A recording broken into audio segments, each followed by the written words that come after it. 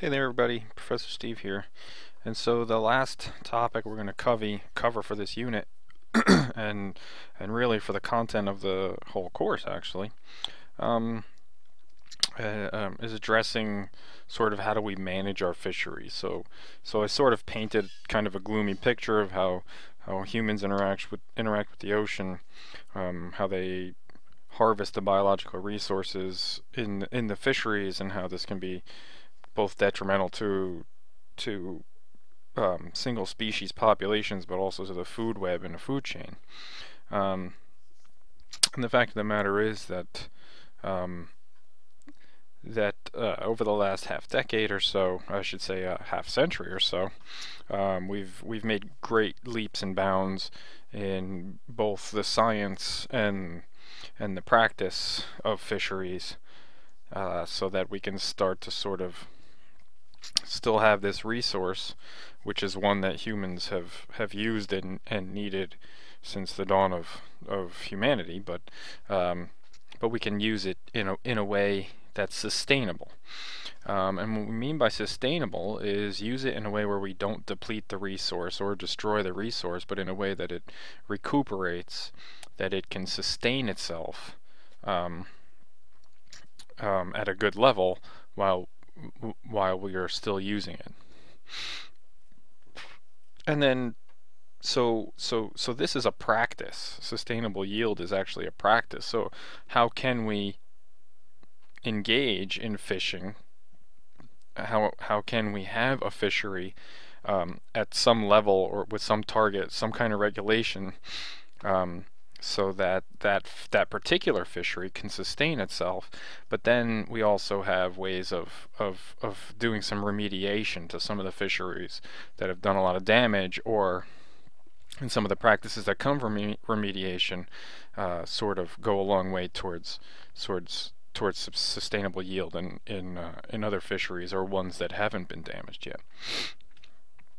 And so the main thing that I want to go over, and this will be pretty brief from here on out, is something called the logistics curve. So one of the main things in practicing sustainability in any field or with any biologics is understanding the physiology, the growth dynamics of both the individual and the population of any given organism or species. So if you understand these things, then you can make predictions about how much of that resource is there, how it grows, and then like which part of that population or types of that species and how much of it can you harvest while letting that population replenish itself. One of the ways that we do that is by studying the logistics curve of an organism, of a species, or of a group of organisms or species. And essentially a logistics curve is basically just studying natural dynamics of the population over time. So if I take a single organism, it could be a bacteria, but it could be a fish population. If we take that single species, in an ecosystem, in the environment, every species or organism has a base number of organisms in their population, and we call that standing stock. And we mentioned this briefly with basically with zooplankton and more importantly phytoplankton. So that starting number that we have. And now if we feed that organism or that population, if we give it what it needs to live and grow and reproduce in an optimal way, give it whatever it needs to grow optimally, which means at full capacity, that population will grow. So the population grows, and it grows at a certain rate over time. There is some point that population will reach such a high number that it can't grow anymore, right? It usually runs out of some sort of resource. It uses all of its nutrients, it eats all of its prey, it runs out of space to live and grow, and populations tend to naturally control themselves that way. So in a very natural way, a population will grow at a very specific rate over time, and will reach some kind of maximum, what we call carrying capacity for that population. And so if you know these three components, Now I mark off half carrying capacity, which is essentially the half carrying capacity is half the maximum population. It's right here. And usually if you can measure the rate right here, so the tangent line of this slope essentially, of this point right here, you know what the maximum growth rate of that population is. So if you know these three variables, the standing stock, the maximum growth rate, and what the maximum population size is, the maximum carrying capacity of that population is, then you have three powerful, very powerful statistics, mathematically speaking, and you can plug them into all kinds of models and mathematical equations and sort of back calculate and make predictions about these kinds of variables right here.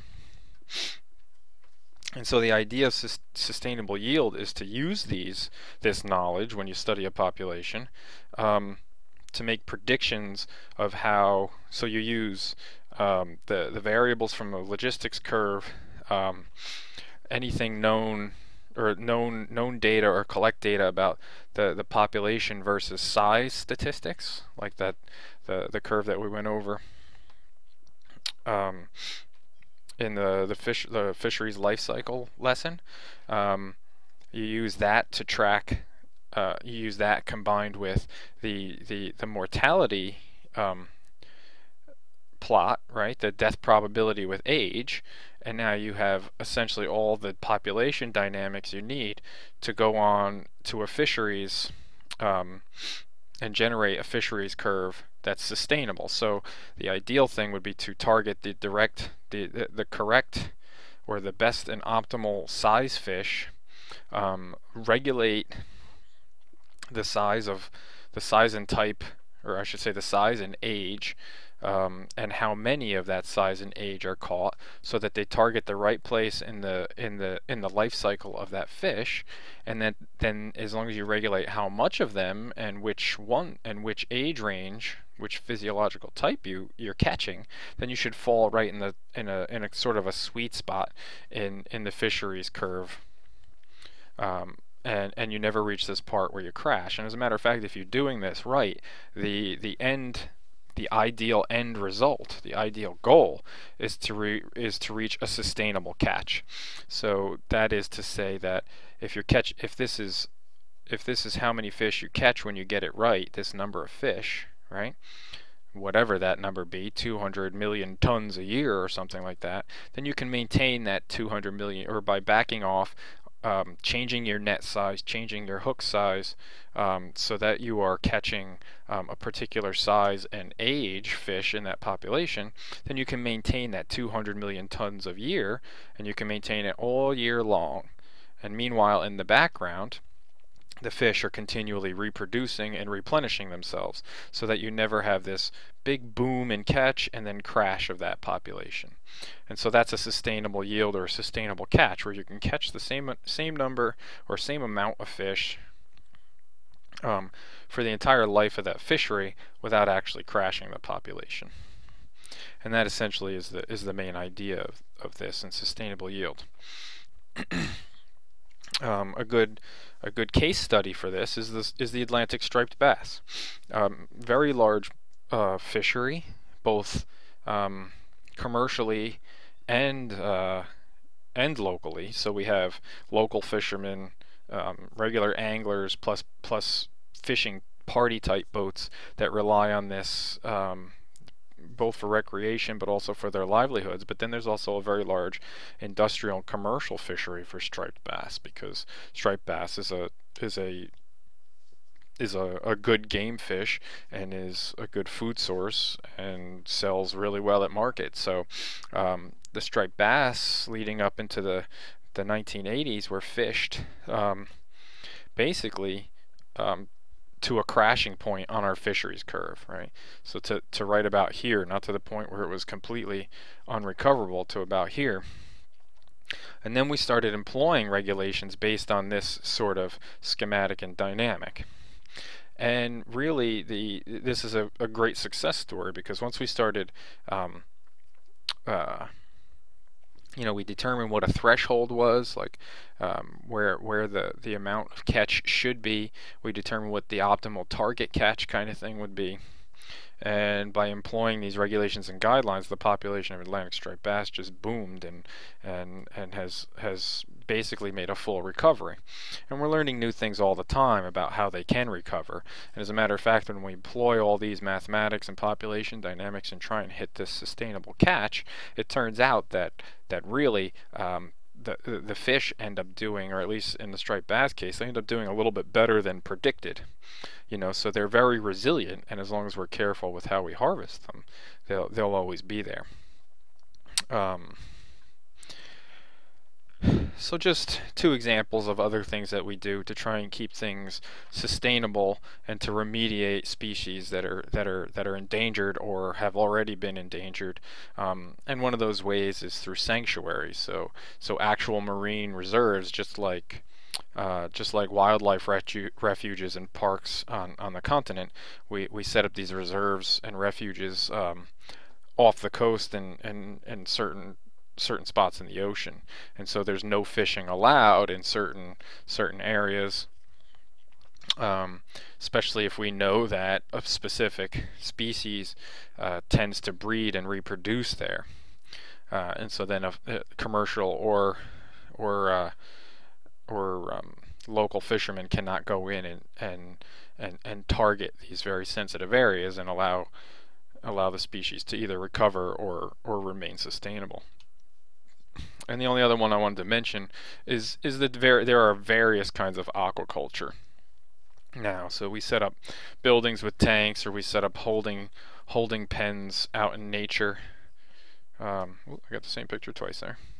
And then we get really fancy, like having these gigantic kind of outdoor pens for basically growing all different kinds of species for fisheries, a whole different arrays of fish, but also we do this for shellfish, we do this for many different species of the fisheries. And so if we're growing, we do this for two reasons. One is we can grow them specifically for harvest, so we're not harvesting from natural populations. So we grow them with the intent of whatever they're for. Most of the time it's for the food industry, it's for a food source, but sometimes it's for other purposes. And the other reason we do this is to grow them and re-release them into the wild. So we call that stocking, and that is to help replenish, any lowered populations. And that about wraps it up, guys. Thanks for joining me. I hope you had a good course.